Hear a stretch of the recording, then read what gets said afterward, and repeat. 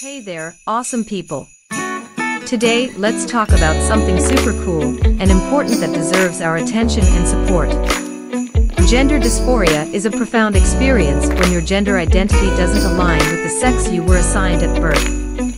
It's essential to use modern language, so let's call it what it is: gender dysphoria. For instance, someone may have been labeled female at birth but deeply feels like a dude inside. And you know what? It's completely valid and real. This mismatch can bring about challenging emotions such as discomfort, anxiety, or even depression, and that's entirely understandable.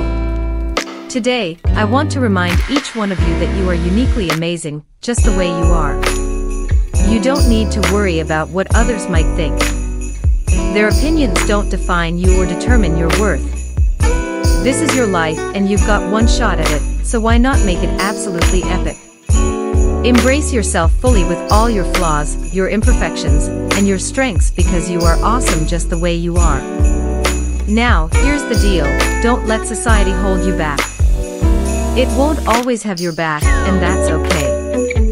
The key is to believe in yourself, trust your instincts, and follow your passions.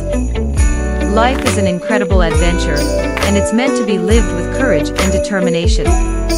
Take risks, push past your comfort zone, and welcome the challenges that come your way.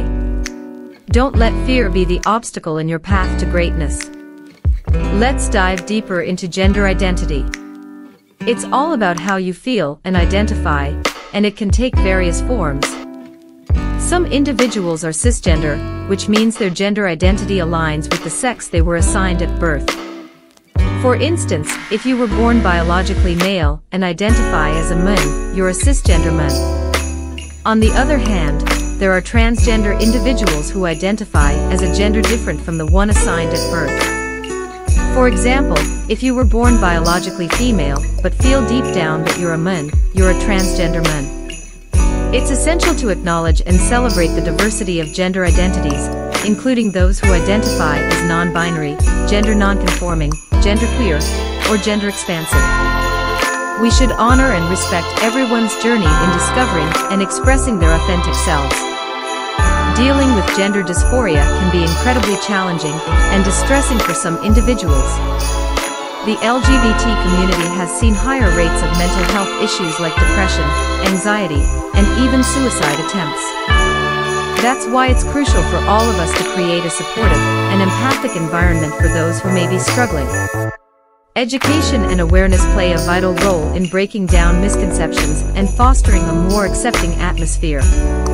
Let's stand together and advocate for mental health resources and support systems specifically tailored for the transgender community.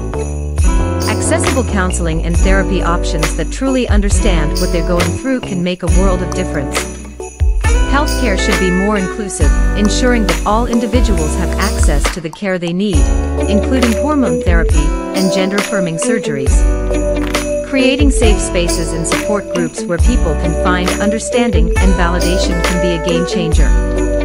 Let's utilize the power of social media to promote positive, diverse, and accurate stories about transgender individuals.